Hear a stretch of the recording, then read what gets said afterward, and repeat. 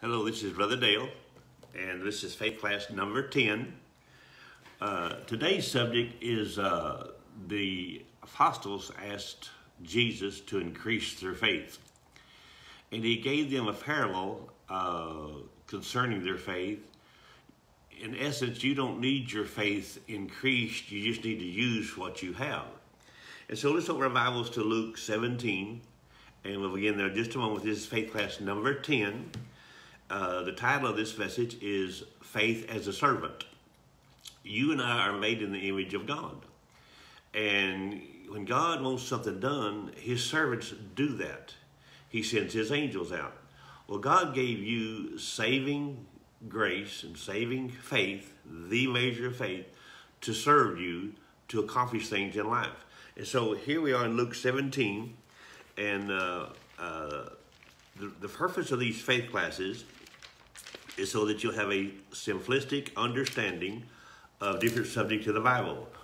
After our faith classes, we'll go on to grace classes, and then some authority classes, then some identity classes, and that way you can have a biblical understanding. In essence, you'll have a Bible college degree of understanding of the subjects of the Bible.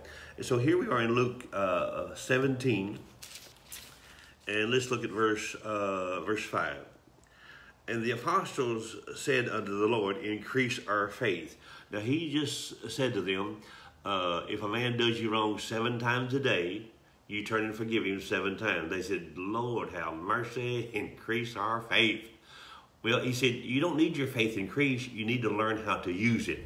And that's the purpose of these faith classes. And so he began to read, if you had that faith as a grain of mustard seed, in other words, a seed will not grow unless it's planted. Faith doesn't grow unless it's used. Say in the sycamore tree, be thou plucked up, be thou cast to the sea, it shall obey you. Verse 7, but which you be having a servant. Now he's given an illustration that faith is your servant. Faith is your servant. If you have a mindset that you don't need to put pressure on people to get things done. You don't have to, when you have a need, you don't have to let everybody know that you have a need. If you'll put your faith on it, it will serve you. He said, well, what are you having a servant flying or feeding cattle will say unto him, by and by, come in from the field and sit down to eat. But will rather say unto him, make ready wherewith I may sup, and gird thyself, and serve me, till I have eaten and drunken, and afterward you shall eat and drink. The purpose of your faith is to serve you. Does he thank that servant? No, that's his duty. The duty of your faith, let's call him faith man. God gave you a faith man to go out and move the mountain and move the problems. And so we should learn to have this mindset. I'll jump ahead just a little bit. In Philippians it said, let this mind be in you, which is also in Christ Jesus, who thought it not robbery to be called equal with God. But he came in the form of a servant. We are sons and daughters of God by choice. By birth. And servants by choice. Sons by birth, servants by choice. In 2 Peter 1:1, I'm just quoting this now, he said, them that have obtained like precious faith. We're talking about saving faith. We're talking about faith that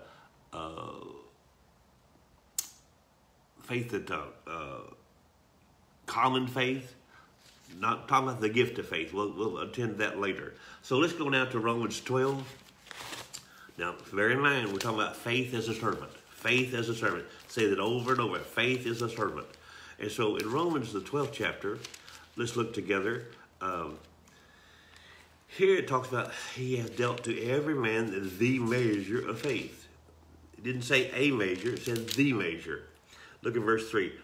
For I say through the grace given unto me, to every man that is among you, not to think of himself more highly than he ought to think, but to think soberly, according as God has dealt to every man the measure of faith. The point I want to make today is in the Old Testament, they were saints saved by promise. But you and I are born again sons in reality. So you have faith abiding in you. They did not have faith abiding in them. You have the Spirit abiding in you. They did not have the Spirit abiding in them. So we're in a whole new class. We're in the class of new creation beings. They were not. And so he said, think soberly. Don't think highly of yourself like you've done anything, but learn to use your faith as a servant to accomplish the task that God has assigned you in the earth. Now, let's go to Galatians chapter 2 and verse 20. Galatians 2 and 20. We'll have a lot of scripture today, but that's what teaching about faith is. Faith comes by hearing, and hearing by the word of God. And the whole purpose of this, it's impossible to please God without faith. So if you want to please God, you ought to learn to live and use your faith. And so Galatians 2 and 20, it says this, I am crucified with Christ. Do you know most believers do not understand that when Jesus was hanging on the cross, so were you? Do you understand that when Jesus was buried, so were you? When Jesus raised on the third day, so did you? We just come through Resurrection Sunday. We preached on the fact that we was raised up together, made to sit together. He died, we died. When you go down to the altar and you humble yourself and you confess Jesus Lord, that is the point of death. You died. Water baptism is an outward work showing what happened on the inside. A lot of spiritual things that we have happens on the inside. So he said here, I am crucified with Christ, nevertheless I live. Yet not I, but Christ that liveth in me. And the life which I now live. Now notice that phraseology. The life that I now live in the flesh or in the natural. It's a whole different life. The life that I now live in the flesh, I live by the faith of the Son of God. How are we supposed to live? We live by the faith of the Son of God. We live the life I now live in the natural. Whole different lifestyle. When you was a sinner, you didn't have the capacity to live by faith. But now you have this measure placed in you in the new birth, and now we live in this natural realm by the faith of the Son of God. Let's now look at Galatians chapter 3, verse 23. We're making an issue, laying out a foundation here, verse 23. He said, let's back up verse 22. Well, the scripture hath concluded all under sin, that the promise by faith of Jesus Christ might be given to them that believe. But before faith came, now notice the phrase, before faith came. Before faith came. There was a time in the earth before the born-again believers, faith hadn't came yet as it has today. They did not have faith abiding in them. That explains why Noah would work 500 years to build an ark, go through all of that.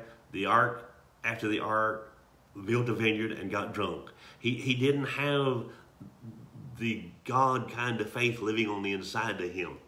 And so before faith came, we were under the law, shut up unto the faith which should be revealed afterward. All the Old Testament is pointing to what the day that God could live inside. God so loved man that he even wanted to be close to him. He had him to build a tabernacle so that God could be close to his people. But it was never good enough. He wanted to live inside his people. So you and I today have the attributes and character of God on the inside of us.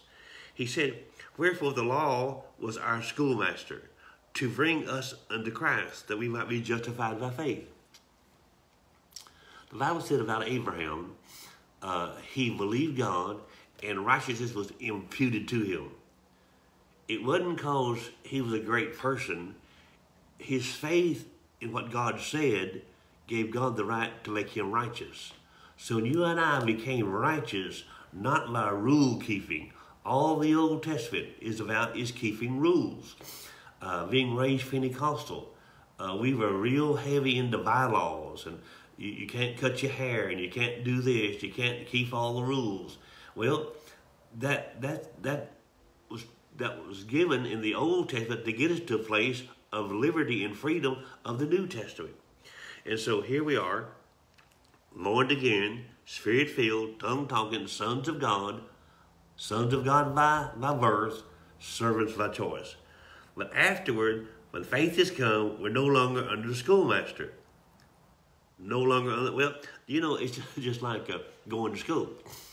When you go to school, say for 12 years, maybe even go to college for 4 years, but then to reach a point, you got to put into practice what you've learned. And so the Old Testament was a schoolmaster until we could put into practice what we have. And so today God expects you to live by the faith of the Son of God. So the law was our schoolmaster to get us to this place. So now let's look at Galatians chapter, let's go back just a little bit here. Let's go to Galatians chapter 5. Galatians 5 and 6. The whole point of the teaching today is in the new birth we have obtained this precious faith. In Galatians 5 and 6, for in Jesus Christ neither circumcision availeth anything, nor uncircumcision, but his faith that worketh by love. All about faith. The reason so many people have trouble using faith is because the motivation is not love. You can't love God and mistreat people. You can't love God and be mean to people. I've had ministries and ministered to pastors and preachers over the years treat us wrong. And then next day go to prayer. And I'm thinking, what good does it do to go and spend an hour in prayer if you treat somebody wrong?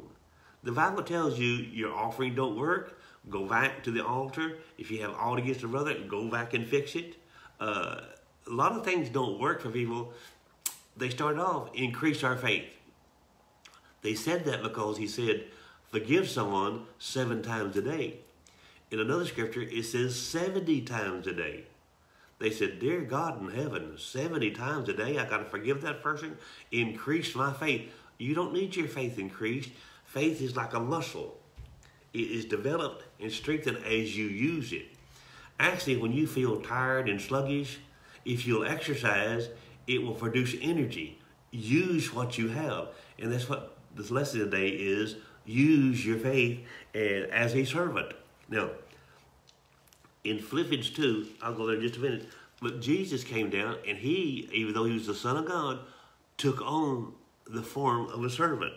So, I was a servant to God. I'm a child of God by birth, but I was a servant by choice, and faith was given to me to serve me. And so, you're made in the image of God. And so, your faith should be working for you, even though don't call it back in until it gets its job done. And so people will believe God for something, and then they'll talk otherwise. Well, you just called your servant back off the field before he got his job done. If you say all my needs are met, and then go around in an hour or two, talk about all the lack and all the needs you have. Well, you just called your servant back off the field. Keep him out there plowing. Keep him out there working. Understand this. Know in your heart and mind, even though when you can't see it, you can't feel it, that your faith is out there working because God said it was. Okay? All right. So faith worketh by love. If your motivation is not the love of God, if your motive is not right, if you don't treat people right, then your faith is hindered and it won't produce like it should. In Galatians 5:22, but the fruit of the Spirit. Now, when you got born again, you got placed in you faith, you got love, joy, peace, long-suffering, gentleness, goodness, meekness, temperance. It says in verse 23, against such there is no law or no force that can stop it. There's times that you need to understand you have to love people by faith.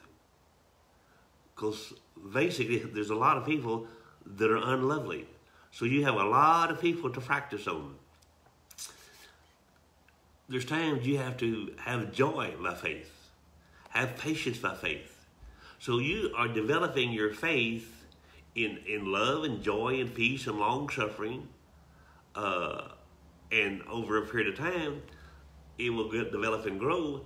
And the Bible says here, these characters of God, that was deposited in you at the new birth will eventually bring you to a place where nothing can stop you. After all, it's the love of God. It's the faith of God. It's the joy of God. It's the peace of God. It's the patience of God. It's not you. It's Him working through you. Now, the Holy Spirit does not have to develop love and joy. He's here to help you develop love and joy and peace and long-suffering and gentleness and kindness. So work with the Holy Spirit, and you'll find that these fruits will develop. Well, let's go a little further. I'll show it to you. Let's go to Philippians 2 and 5. Go to Philippians 2 and 5. It actually says the word work out. Now, when you think about the word workout, you think about lifting a cup of coffee and a dozen Krispy Kreme donuts. That's a workout. But no, that's not what I'm talking about. Philippians 2, let's look at Philippians 2 and 5. 2 and 5. It talks about Jesus coming, and he's our sample son. Let's look at verse 5. Let this mind, this is Philippians 2 and 5, let this mind be in you, which is also in Christ Jesus, who being in the form of God, thought he not robbery to be equal with God. Here you are, your spirit is in the form of God.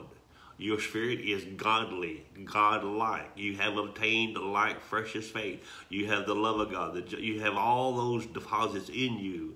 But they can be laying there dormant until you use them. As you use them, they will develop and grow. He said here, but made of himself no reputation, took on himself the form of a servant. Now we're talking about faith as a servant, you as a servant. And so I'm a servant to God.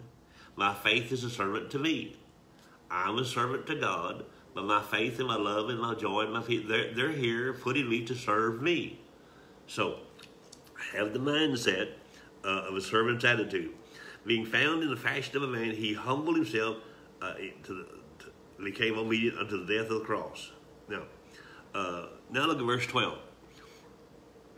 Wherefore, my beloved, as I have always obeyed, not as in my presence only, but now much more in my absence, work out, there it is, work out or develop your own salvation.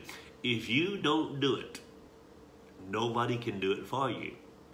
If you don't develop, now you have the potential, but if you don't develop them, then when the storm comes, your faith is not adequate to stand or resist the storm. And so don't try to build your house in the middle of a rainstorm. The Bible says, also in the book of Luke, dig deep, build your house on the foundation, and then when the storm comes, it cannot shake it. Well, if you build your house on the sand, which is the world system, when the storm comes, it will blow you away.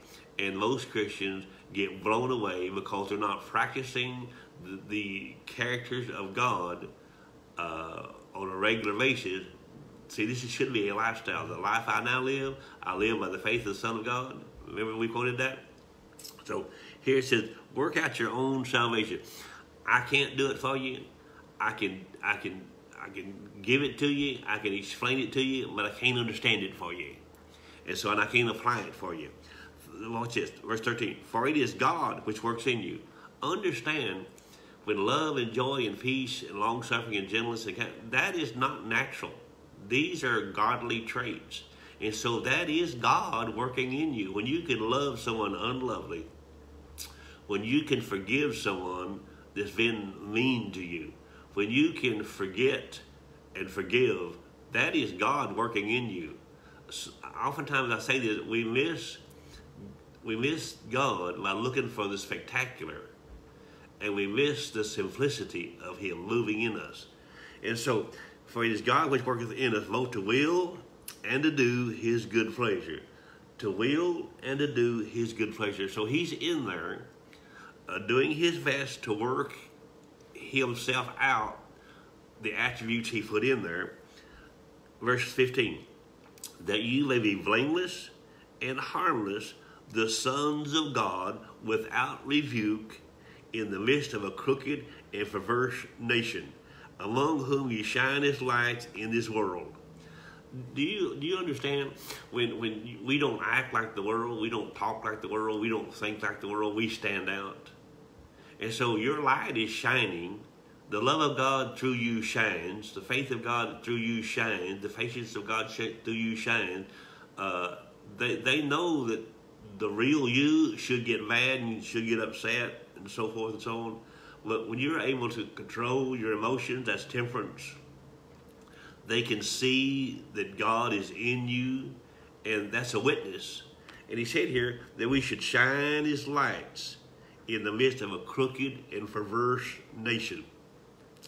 The darker the world gets, the brighter we should shine. The darker sin and perversion gets, the brighter we should shine. And so, verse 16 tells us how. Holding forth the word of life, that I may rejoice in the day of Christ, and I have not run in vain, neither labored in vain. Over the years, things that used to really bother me and worry me, today basically don't even affect me. And nobody has arrived. We just have left. But it's a better life for you when things don't upset you and things don't pull you out of the love of God and don't pull you out of the faith of God. And so these lessons are to help you live a productive life in what Christ has made available. And so let's just revamp for a moment. We talked about he came, he gave you faith, it's your servant. I'm God's servant, the faith is my servant, love is my servant, patience is my servant. That's to serve me, to get me to a place of producing, getting the mountain out of your life, getting the tree out of your life, getting the problems out of your life.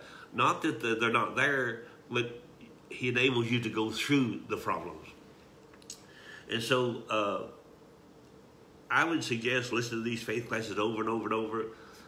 People have the idea, if I could just get enough faith, if I could just get enough faith. Well, that's what the disciples thought. Lord, increase our faith. He said, you don't need to increase your faith. Use what you have. Plant your faith against a problem the same way you plant a seed in the ground. And then realize when that tree is not moving, that mountain's not moving, your faith is working behind the scenes. And so you can't judge what's going on in the spiritual realm by looking at the natural realm. Does that make sense? That's what he told us over and over. We walk by faith and not by sight. We're not moved by what we see. We're not moved by what we feel. Our emotions are not our boss. We're moved by what the Word of God says. And it takes time to retrain yourself. After the new birth, the biggest assignment you have is mind renewal. Mind renewal. Renewing your mind and renewing your mind and renewing your mind. The world teaches, you slap me, I'll slap you back harder. The world teaches, you mess with me, I'll get you. It may take me a few days, but I'll get you. Well, that's opposite of what the Bible teaches, the New Testament. Understand now, we are New Testament. Now, that's what Jesus came along. Jesus did not teach Old Testament. Now, he quoted some, but he said, Moses brought the law, but I brought truth and grace. He said, the Old Testament says an eye for an eye and a tooth for a tooth. But I say, love your enemy. Well, you can't love your enemy on your own. But God gave you the capacity to love when he puts his love in you in the new birth. Wake up to the fact that now you are a son of the living God. Not just a servant. You're a servant by choice. By birth, you're a son of the living God. And you should conduct your lifestyle in the earth using the character of God that God gave you. Now, have you ever noticed a baby and maybe his daddy has big ears and there he's born and the baby's got big ears? Well, he took on the attributes physically of his daddy. Now, our physical body serves me. If I'm hungry, my feet get up, I go to the refrigerator, my hand opens the door, I get something to eat, I put it in my mouth, I swallow it, my body goes to work. Okay? I don't lay awake at night thinking, is my food being digested? Is my food being digested? No, my body serves me. Faith is your servant. So you don't need to lay awake at night worrying that if your faith is working or not working. If you believe the Word of God, you speak the Word of God, you act on the Word of God, it's out there working. Give God time. Give your faith servant time to bring it to pass. So we want you to go over this and take notes and study this. Faith class number 10. We've got other subjects we're going to go to shortly, but this will be enough to go over and over and over. People don't understand. Don't assume you know everything. Just because you hear it one time don't mean you have it. There's times I've read the Bible scripture, and I've maybe read it dozens of times, then all of a sudden it'll just jump out at you. What is that? At that point, that's come alive to you. That's revealed knowledge. And so that's what faith is. Faith is revealed from the Word of God. And so you may have to hear it and hear it and hear it. Faith does not come by having heard. That's a mistake. I say it this way. How many here had turkey for Thanksgiving? Everybody raise your hand. Well, you are what you eat. Well, it may be a month later, you can remember you had turkey, but you can't draw any strength off of that, remembering you had turkey. So it's an ongoing lifestyle of feeding your faith and feeding your faith and feeding your faith and drawing strength from it. Memory, scripture, of here, you can know them and not draw any strength in here. It has to be in your heart. It has to be a lively word in your heart to draw the energy out of the Word of God, and that's how faith works. Similar to eating food. That's why Jesus was called the bread of life. That's the reason that the natural is a reflection of the spiritual. And that's the reason faith is a muscle. Your body is a servant. So is your spirit. Faith is a servant to your spirit man. And so we want God's best for you. This is Brother Dale Begley doing faith class number 10. Many people have asked us how they can support our ministry. You can support us through PayPal on our website. It's Dale Begley World Outreach. You can support us through white mail. Our address is P.O. Box 623, Atoka, Oklahoma. That's 74525. You can now go to Google and put in Dale Begley faith classes, and my faith classes will come up. So we're doing everything we can to get the word out as quickly as we can. And so we thank you for your prayers, your support, and we trust you're enjoying these faith classes. God bless you, and have a wonderful day.